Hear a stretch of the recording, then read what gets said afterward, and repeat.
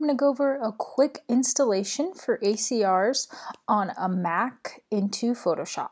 So once you download your zip file, it'll either be in your downloads folder or on your desktop. You can double click or right click and select uncompress all files. I'm going to double click that.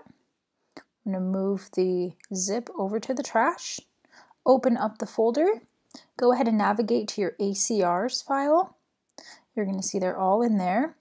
Go ahead and select them all. And then you can copy them. On my Mac, it's Command-C. And then to get to where you save your ACRs in Photoshop on your keyboard, you're going to hit Command-Shift-G.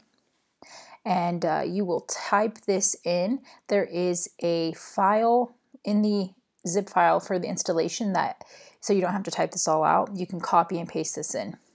Where it says home right here, in the one you'll paste in, it says username. Whatever your username is on your Mac, that's what you're going to put in there. Mine's home.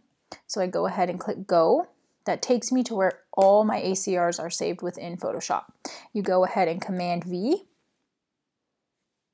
and that will go ahead and paste them all in there. These are the love stories. Go ahead and close that. Open up Photoshop.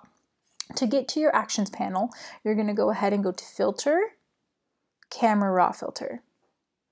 And now to get where those presets are, you're going to click these three lines right here. All right, so mine are saved in my user presets. You can see you can go through, and as you hover over one, it'll automatically show you what it will look like. For me, what I do is I always duplicate the background layer by hitting Command J.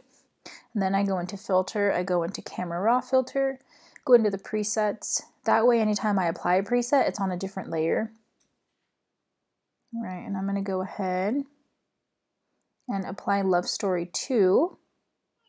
So now that it is on a separate layer, I can go ahead and change the opacity if I would like. I can decrease it a little bit. And if you want that to be a little stronger than what it is at 100%, you can duplicate that and you can go into Filter and you can hit Camera Raw. It'll play that same ACR again for you.